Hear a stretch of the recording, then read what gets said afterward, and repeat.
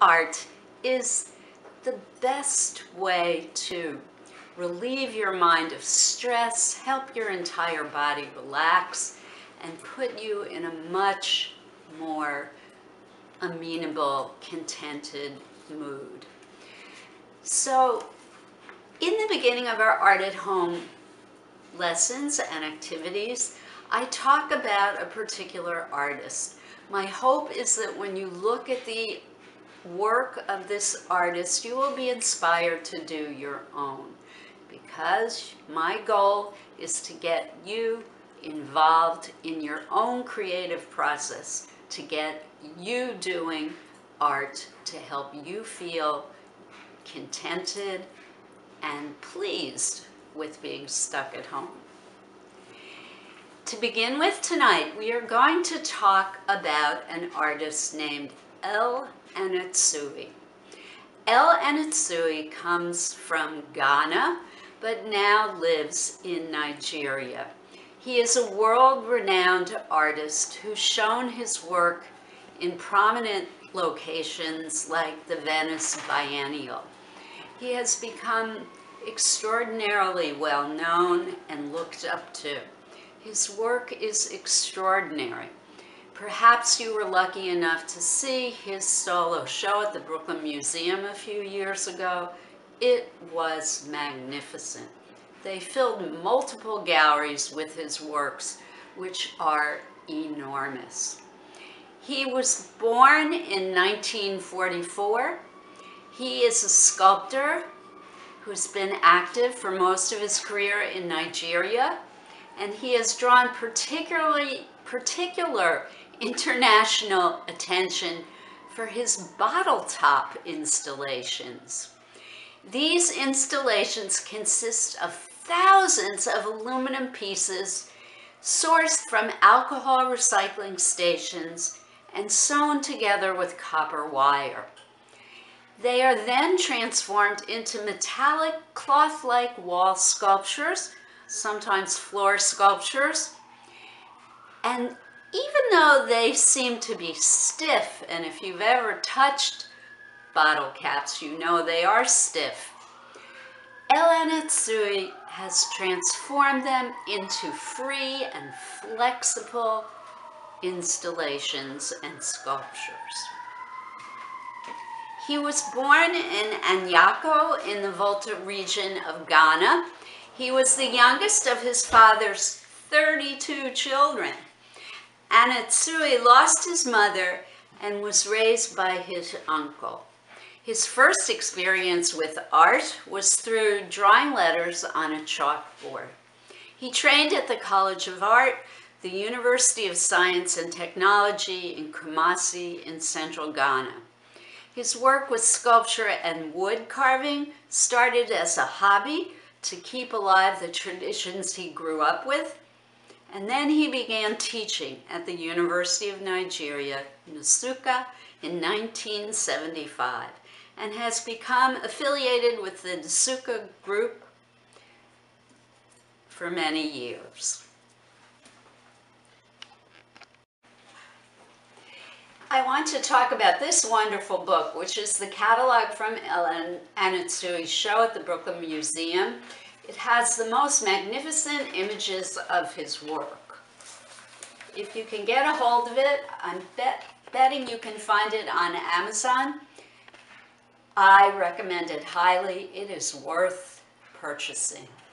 For the next part of our lesson, we will be looking directly at images of the sculpture and installations that Ndoye has created. And this will get us pumped and excited about doing our own project for this evening. We'll talk about the images. I'll give you a little bit more biographical information about him. Then I will demonstrate for you a project that you can make at home with materials that are readily available and easy to find. Ndoye uses clay, wood, and found objects to create sculptures based on traditional Ghanaian beliefs and other subjects. He has cut wood with chainsaws and blackened it with acetylene torches. More recently, he has turned to installation art, Some of his works resemble woven cloths such as kente cloth, a traditional Ghanaian and African fabric, but are intended as sculptures, not textiles. These works are made from found objects, usually metal bottle caps, which are tied together with wire to create vast sculptures that resemble tapestries. Ndoye incorporates adinsubli, a portmanteau of uli, Nisbiti, and Adinkra symbols, alongside Ghanaian motifs into his work. And Ndoye said that in developing his art, he looked for something that had more relationship to me as someone growing up in an African country. He wanted to draw connections between consumption, waste, and the environment. Again, a quote from Ndoye, "Art grows out of each particular situation, and I believe that artists are better off working with whatever their environment throws up." Here is an example of one of Ndoye's wall installations.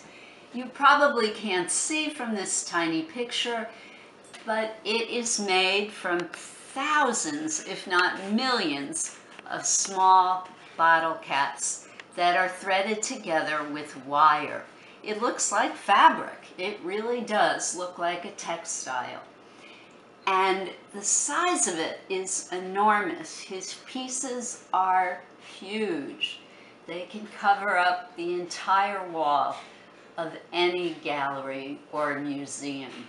Sometimes he uses also the labels, metal labels that are sometimes found on bottles in Africa, and he threads them together into these gorgeous installations. They look stiff and hard, and the actual material that he uses is hard, but they are very bendable, very flexible, and very easy to move around. And he likes to bunch them up to make them look even more 3D. So you can kind of see from the shadows that he has pushed certain parts of the piece into the wall while allowing other parts of it to belly outwards. He frequently uses colors that we think of as traditionally African. Black, yellow, green, red tend to predominate in his work. But it depends on the bottle caps that he actually finds. I am just so thrilled that he uses found materials in his work. And I have found in my travels in Africa that African artists frequently use found objects and create masterpieces from them. It seems to be a genius of the African people to reuse and reduce the waste that is created in their cultures. We're looking at another Ndoye installation made from bottle caps. Look at the gorgeous, gorgeous colors and textures, the way it drapes so magnificently, and the way it bellies out in the middle. I really love the circular motif here in the middle, and I particularly like the red edges that you see in different parts of the piece. Again, this is gigantic piece of work. Ndoye's career grew gradually, starting in his home village of Nsukka before branching off to places such as Enugu and Lagos, and eventually internationally. In 1990, Ndoye had his first important group show at the Studio Museum in Harlem in New York. He also was one of 3 artists singled out in the 1990 exhibition Contemporary African Artists Changing Traditions, which was extended for 5 years. Ndoye has since exhibited his work around the world including at the Brooklyn Museum. That was his solo show in 2013. The Clark Art Institute in 2011. The Rice University Art Gallery in Houston in 2010. The Metropolitan Museum of Art from 2008 to 2009. The National Museum of African Art, Smithsonian Institution in Washington, D.C. in 2008, etc., etc. In 1995, Ndoye had held his first solo exhibition outside of Africa in London. He expressed a variety of themes and demonstrated how African art can be shown in a multitude of ways that are not seen as typical African.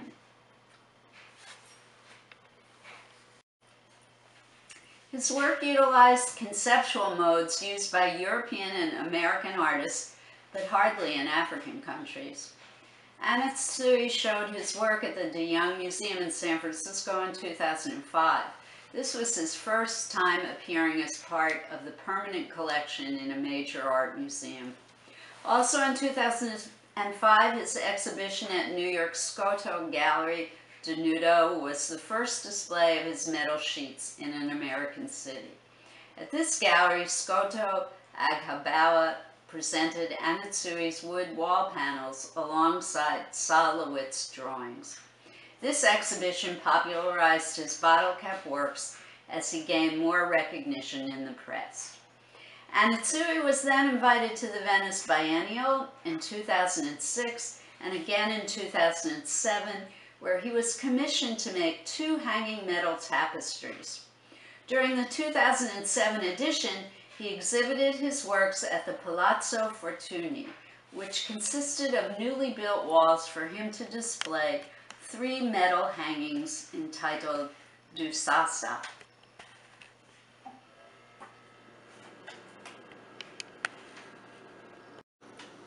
This image that we're looking at now, I hope will give you a sense of the scale of his pieces. I mean, it's just huge.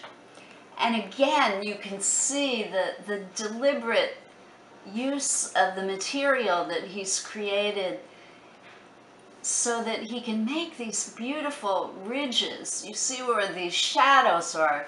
It's actually where he's bent the bottle cap material into the wall itself so that you get this rippling effect. It looks also not just like textile, it kind of looks like the surface of a mountain, a craggy mountain with lots of ins and outs. It's just extraordinary. And how genius is this red stripe and red line that he has through the middle. This part here really makes you look at this other interesting focal point in the middle of the piece, a more circular shape. Just really am amazed by his work. One of the other really cool things about Ndoye is he employs many people to help him construct these pieces. So he's not only creating art, he's also creating a livelihood for whole villages of people in Nigeria where he has his studio. It's quite a wonderful concept. So he employs many, usually young men, who help him thread all of these millions of bottle caps together to create his work. This is another major piece by Ndoye made from those bottle caps. I failed to mention earlier that the bottle caps are often flattened out. It makes it easier for them to be threaded and wired together. And in a moment I'm going to show you a detail so you can see how flat they really are. But this is what, for me, is artistic genius. The decisions he made to place different colored caps in different places. How did he make these decisions? How did he know that the finished piece was going to be a fully realized sculpture. It's just a magnificent piece of work. Now we're going to look at a small detail. It comes from this part of the larger piece so that you can see more easily what the flattened bottle caps look like up close, and you can really understand how he actually threads them together. So here's our detail. I think you can see how some of them are flattened out. I'm loving this particular part of the piece because of how colorful it is. It's very lacy too. So you can see some of the bottle caps are not flat, they're circular still, but some of them are pressed. Some of them have been cut into small squares. And he's left a lot of gaps, a lot of openings in between each piece. Apparently he likes the pieces to be almost transparent so that when you look through them you can see light. Really wonderful piece. A 2010 retrospective of his work entitled When I Last Wrote to You About Africa was organized by the Museum for African Art and opened at the Royal Ontario Museum in Toronto, Ontario, Canada. A major exhibition of his more recent works entitled Gravity and Grace, Monumental Works by L. Ndoye had its New York premiere at the Brooklyn Museum in 2013. It was organized by the Akron Art Museum, and the exhibition later traveled to the Des Moines Art Center in 2014, and the Bass Museum of Art in Miami in 2014 as well.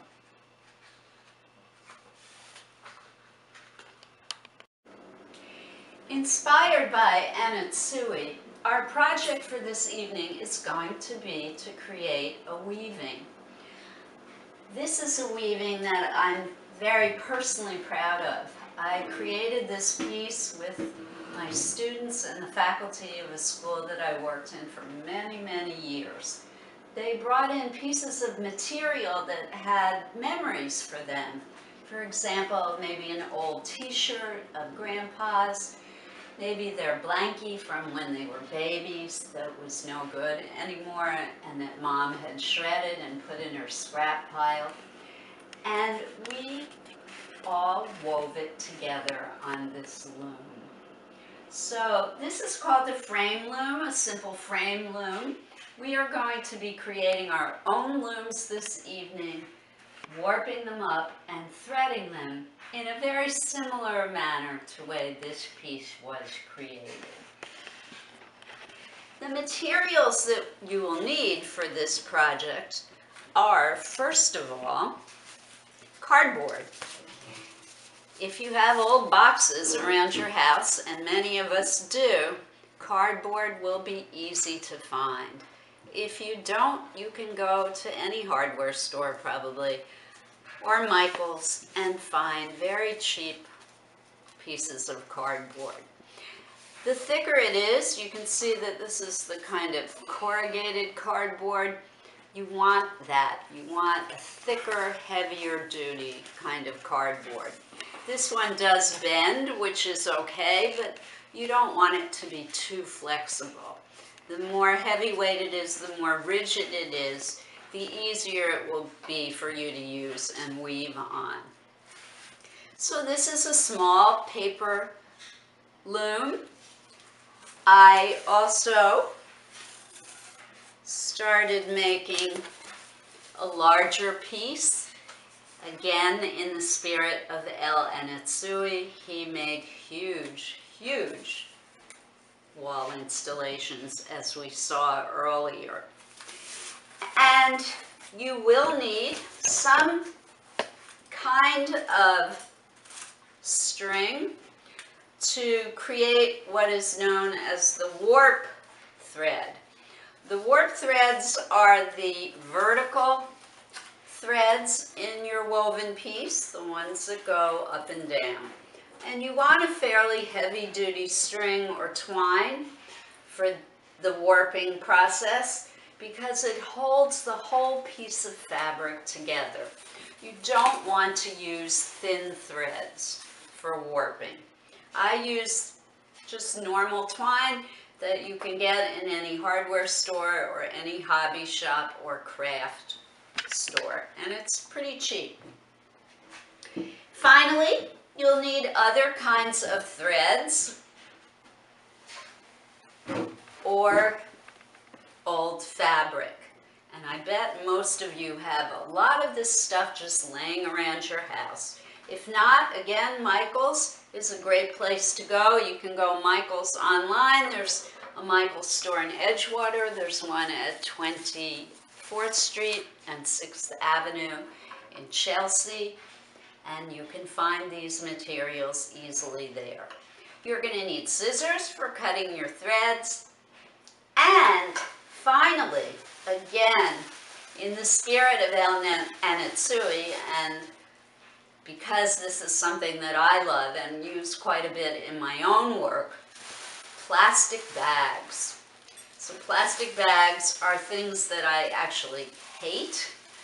They are one of the greatest sources of pollution that we have on Earth today, but I love the color of the New York Times delivery bags, and you will see them frequently in my own art, mainly because I love the color. All right. The first step in the process of weaving is to create your warp. You can see that the warp threads go all the way around both sides of the loom. You need to have your piece of cardboard and you need to notch it with scissors. You can see the notches. I'm bending them here. You want to do it top and bottom. And I wouldn't make them any bigger or smaller than about 1 inch wide. Now, if you're a very precise person, you're probably going to want to measure before you do the cutting. I am not a precise artist, and I kind of eyeballed where to create my notches. And it really doesn't matter. The beauty of weaving is that it really reflects your own creativity and your own personality.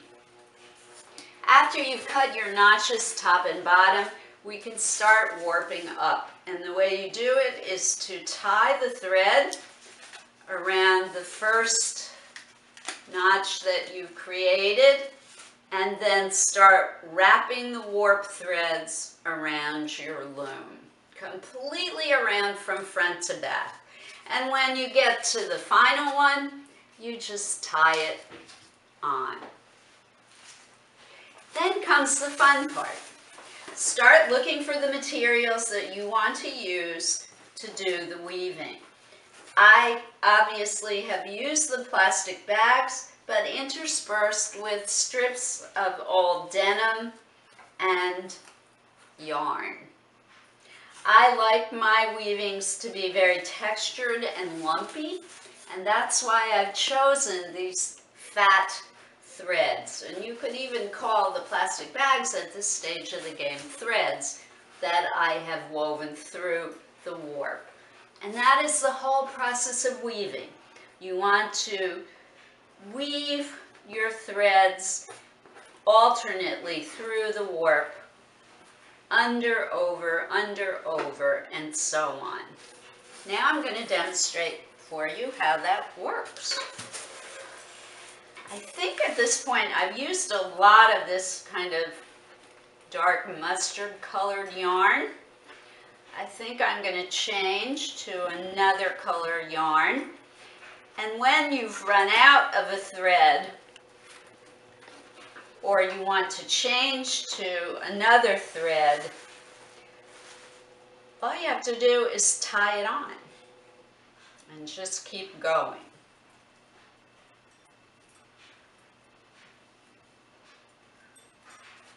give me a minute here. This is a bit tangled.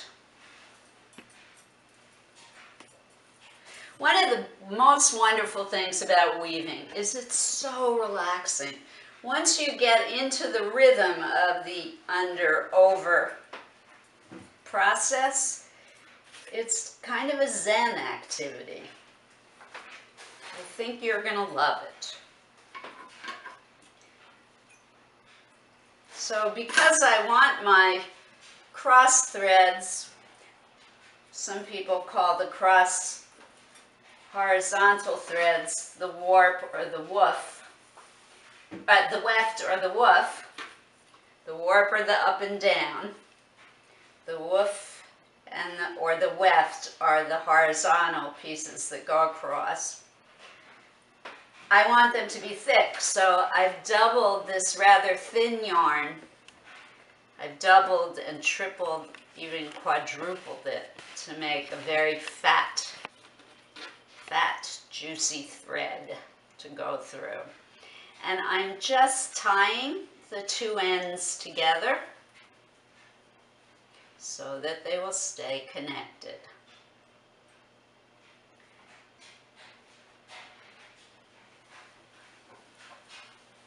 It's a little challenging when you're using so many threads doubled over.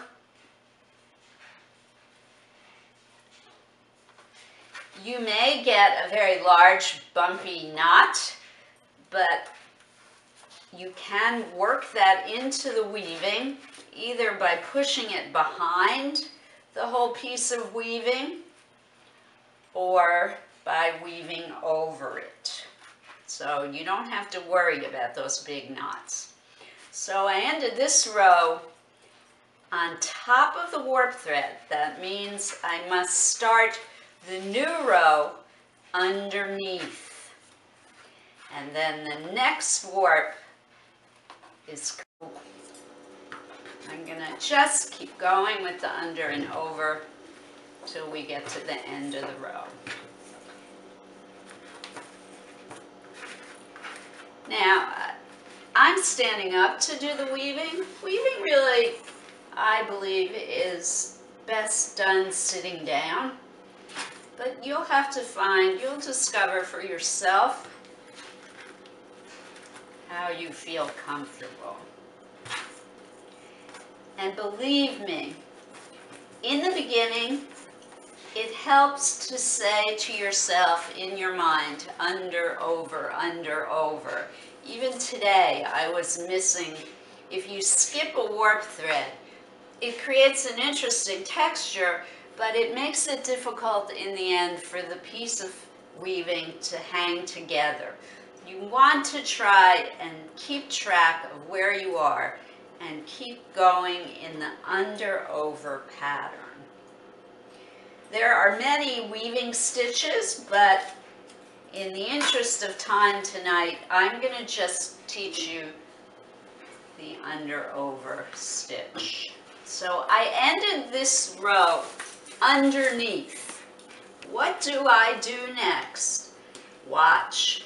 I fold the yarn over that warp thread because the last row ended under.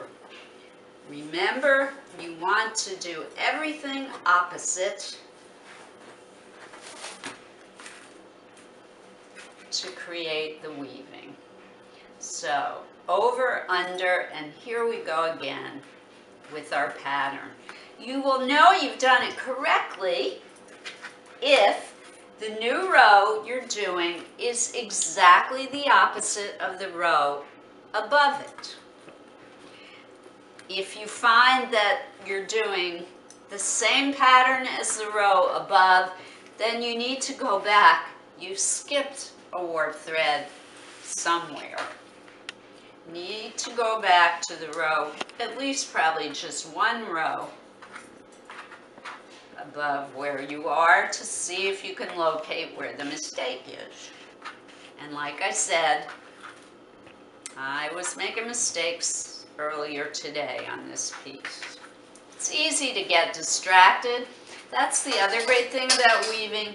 It helps you to stay focused.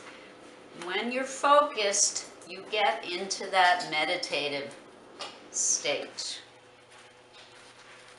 And we need some of that meditation in this age of COVID and the anxiety that it creates. So, I finished this row, and I finished over the warp thread. So, what should I do?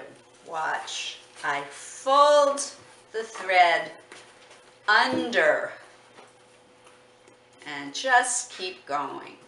Over, under, etc. All right. I don't have time this evening to finish this weaving for you, but you can get a feel for how it's growing. One thing that you want to do with each row that you complete, you want to keep pushing the threads up to the top of your weaving. That will make the whole piece more solid and contained and more durable. Now I will continue this, and I'm going to weave all the way to the bottom. When you finish all the way to the bottom, you have a choice. You can either leave it on your loom, which I think is quite attractive, or cut it off the loom, and it's quite simple to do. You cut the warp threads, and at the top, you peel them from the notch and tie them together at the top, and the same at the bottom. So you would cut in the middle, pull the warp thread up out of the notch, then tie the two pieces together as close to the top of the woven part as you can. Keep the knots tight. Do it all the way across the top and all the way across the bottom. And I promise, once our COVID isolation is over, I'm really thinking about having an entire month of weaving at the Hoboken Public Library when we can meet again in person, when we have way more time to create much more complex and larger weavings. But for tonight, I'm so glad you came and participated.